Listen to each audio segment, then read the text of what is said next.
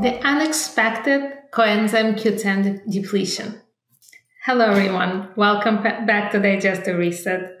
I'm Dr. Ina, functional medicine practitioner and a doctor of pharmacy with over 15 years of experience in functional medicine practice.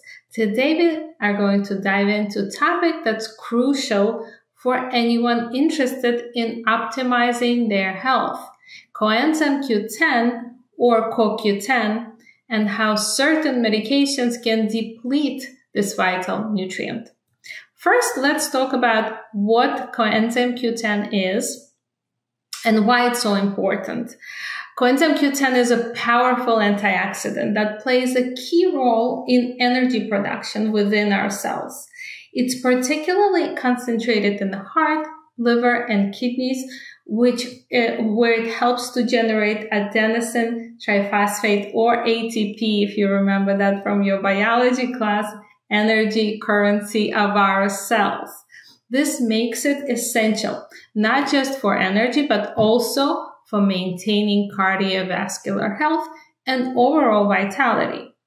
Research has shown that CoQ10 can help with heart health, reduce oxidative stress, and even support cognitive function. But there's a catch. Certain medications can actually lower coenzyme Q10, which could potentially lead to a variety of health issues. Let's go through some of those most common medications that are known to deplete coenzyme Q10. Number one, statins. These cholesterol-lowering medications are among the biggest culprits. Studies have shown that statins can reduce coenzyme Q10 levels by as much as 40% in some patients. This can lead to muscle pain and fatigue, common side effects of statin therapy. Number two, beta blockers. Often prescribed for high blood pressure and heart issues, beta blockers can also interfere with coenzyme Q10 synthesis. Number three, antidepressants. Some classes of antidepressants, like SSRIs, may affect coenzyme Q10 levels, contributing to fatigue and lack of energy. Number four, diuretics. These medications can lead to loss of not just water and electrolytes, but also nutrients like coenzyme Q10.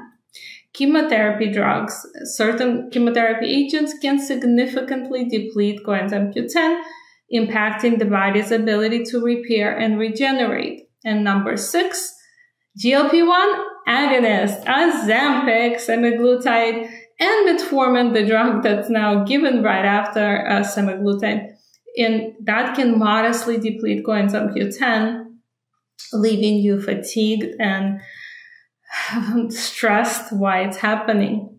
So what are the symptoms of coenzyme Q10 deficiency? You could expect something like fatigue and muscle weakness, and even increased risk of cardiovascular issues.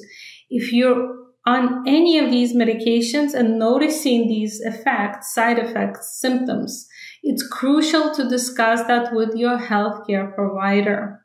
Now, how can you boost coenzyme Q10 levels practically? Here are some practical tips.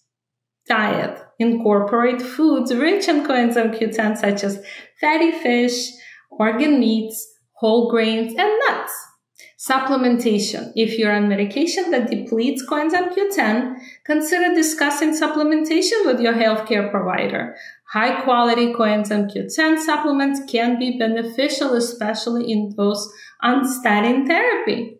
Lifestyle changes, regular exercise, balanced diet, and stress management can all support healthy coenzyme Q10 levels. In conclusion, coenzyme Q10 is essential for our health, especially if you're taking medications that deplete it. Understanding the link between your medication and nutrient levels is a vital step toward achieving optimal health. As always, make sure to consult with your healthcare provider before making any changes to your treatment plan or starting new supplementation. Thank you for joining me today. If you found this information helpful, please give us thumbs up, subscribe, and share this video with others who might benefit. Until next time, Dr. Ina with you. Stay healthy and vibrant.